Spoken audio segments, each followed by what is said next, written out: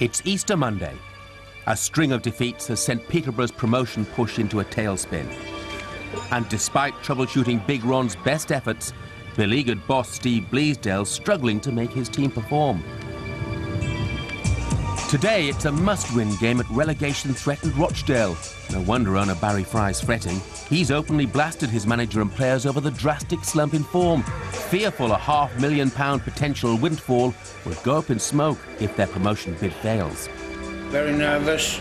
I haven't had a cigar since the old king died, and I've had a red wine before the game. God almighty. I'm never nervous as a player, never nervous as a manager. I'm shitting myself as an owner.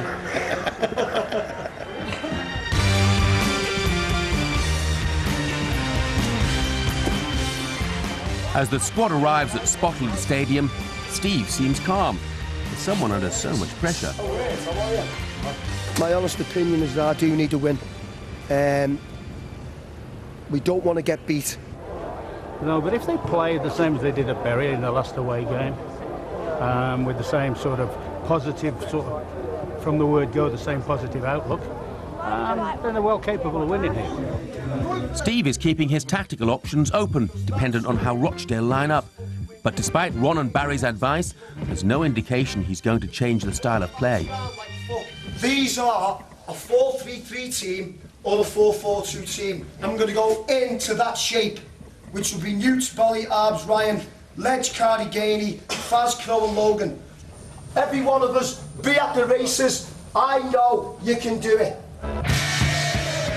With no improvements on the injury front, Steve is forced to field the same team that lost to Boston. The early signs aren't good. Despite being 12 places behind the Posh in the league, Rochdale, in the blue, start stronger and create several chances. Lambert, awkward bobble might come here to Cartwright, who forces a very good save from Tyler, who hangs on second time. Now Gary Jones ball sitter nicely, and Mark Tyler behind the fight of the ball. When we haven't got the ball, you've got to do a job. It's immediately clear to Ron that the Posh's problems stem from a lack of movement and poor work rate from some of the players. Push on, Faz! Faz, are you watching? You want a ticket, Faz? I'll buy you a ticket if you want to watch it. Fucking marking the fullback. Oh, fuck. You don't tackle like that.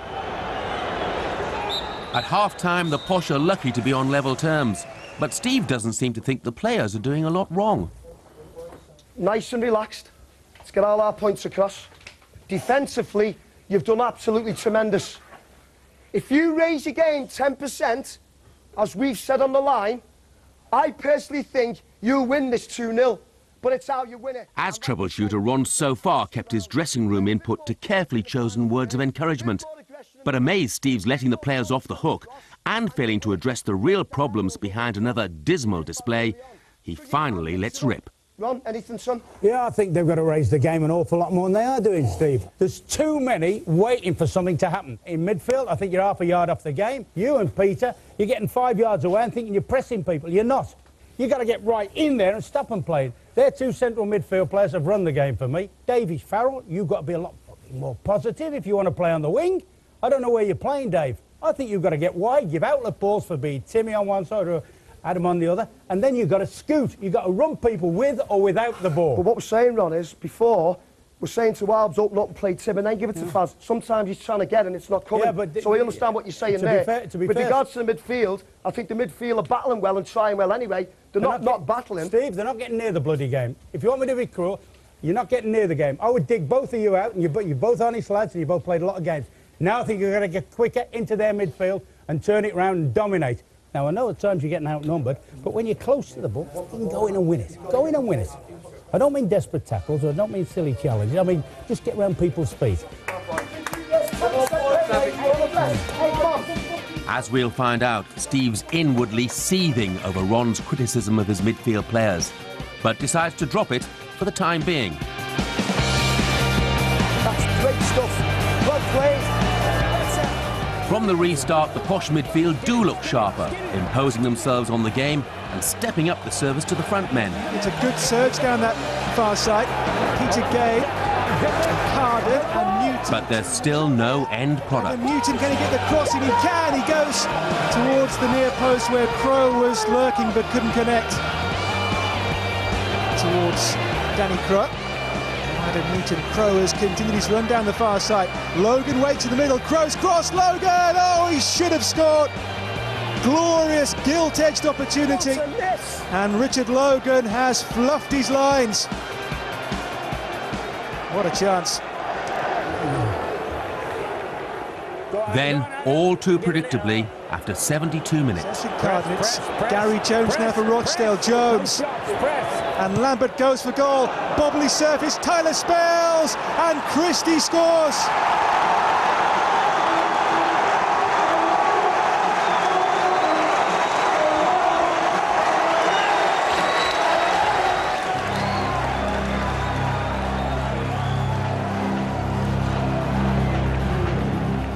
In a desperate bid to rescue the game, Steve brings on Lloyd Opara, his recent signing from non-league Cheshunt.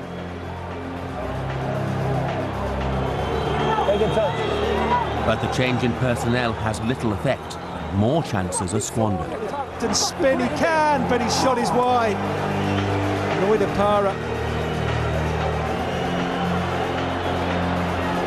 Hooked on there towards St Ledger. St Ledger's ball for Opara. He's got 2-3 in the middle here. Opara, but his cross is awful. For fuck's sake. And there's the final whistle. The game finishes 1-0 to Rochdale.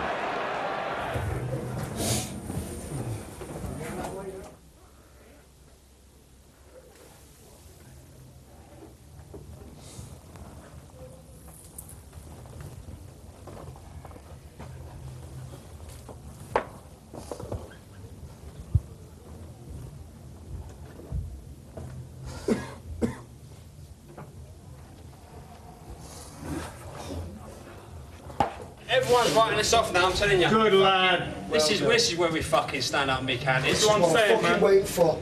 I've just stood there for 5 minutes waiting for someone to fucking have the bollocks to do it, and he's just fucking done it. That's what I was fucking wanting. Bollocks. And if you get beat by having bollocks, I don't give a shite. Big bollocks. That's what it is. We're all depleted, but we've got to keep going on with it. It's to the wire.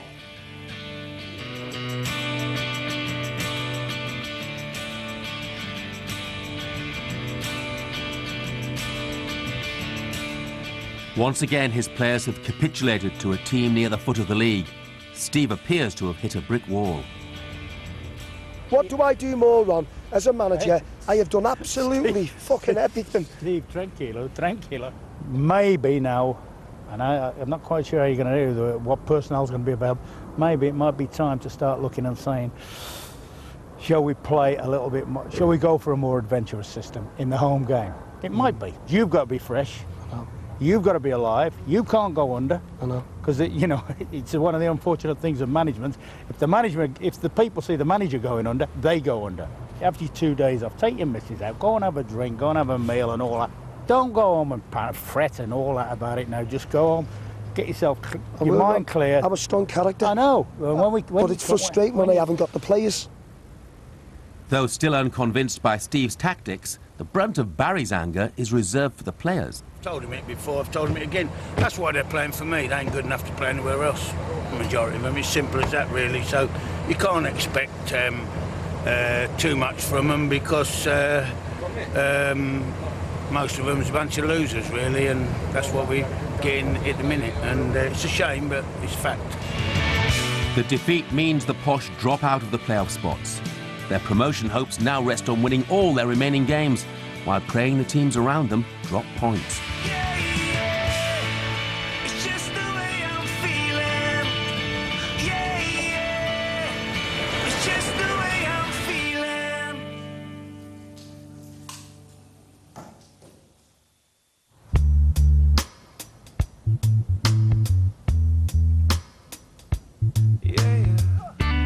Later that week, the Posh are back in training.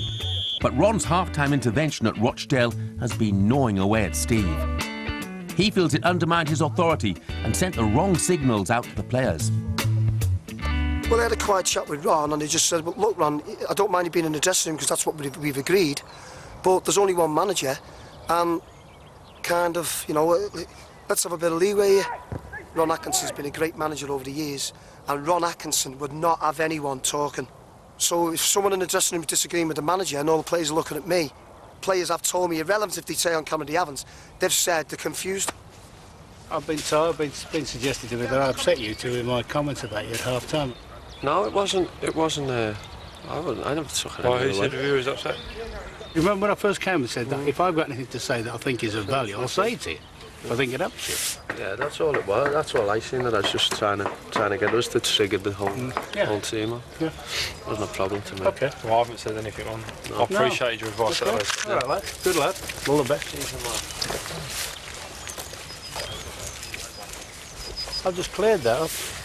Really? Oh, they said they did. They said there was no problem. Good. Good. In fact, they were a bit mystified, actually. I made a legitimate observation where I pinpointed two players. The players themselves appear to have accepted that criticism. Well, it wasn't a criticism, it was an observation more than a criticism. And it's maybe something that Steve doesn't do enough of. He tends to generalise as opposed to identify things and deal with them. Let's go! The Rochdale result has finally forced Steve to change the team's tactics. For the upcoming game against Macclesfield, he's decided to go for a more traditional shape, something Ron's been trying to persuade him to do for weeks. OK, tomorrow, Sean tuck in, Macclesfield, 4-4-2. That's the shape that we're going to start with. When the ball's live to me, you all switch on and we stop and we just work at a just basic 4-4-2. To accommodate the change, Steve's decided to move rising star centre-back Sean St Ledger to right-back. But with Premiership scouts due to watch him on Saturday and the chance for a lucrative transfer, he's reluctant to play out of position. St Ledger's been on a collision course with Steve over the past few weeks, and this looks like reigniting their feud. No one's having a go at you. Almost got fucking something to say! As Steve works on the new shape, St Ledger makes it clear he doesn't want to play ball. Unfold your arms, Sean, and tuck in. I want you tucked in more. What are you saying? What are you saying, Ledge?